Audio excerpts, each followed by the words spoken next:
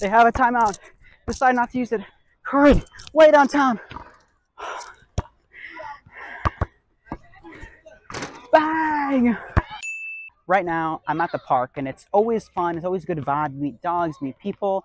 You go and shoot some hoops, and you look up, you see this.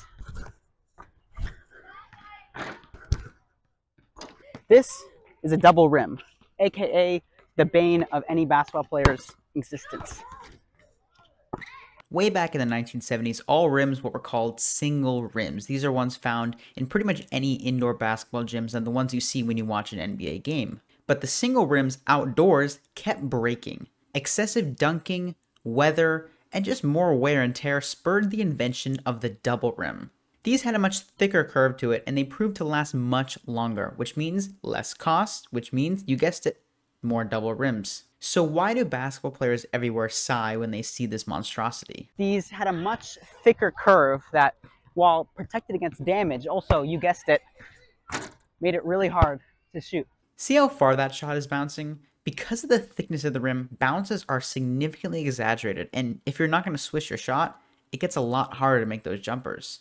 Now, how do you combat this? It's actually going to be the spin of your shot. It's a really underlooked part of basketball, much more common in football, and I'll demonstrate very shortly.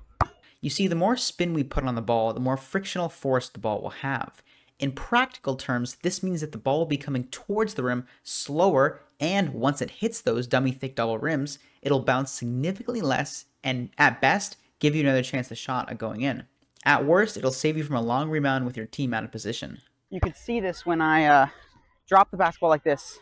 It bounces very far apart, but if I spin it, like how we all do, it's a much softer bounce. So the result is, if I take a shot with no spin,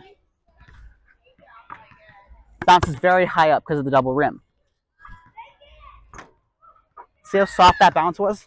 If you enjoyed this video, I'm going to be releasing one next week with a very similar style about how Steve Nash made his layup nearly unblockable.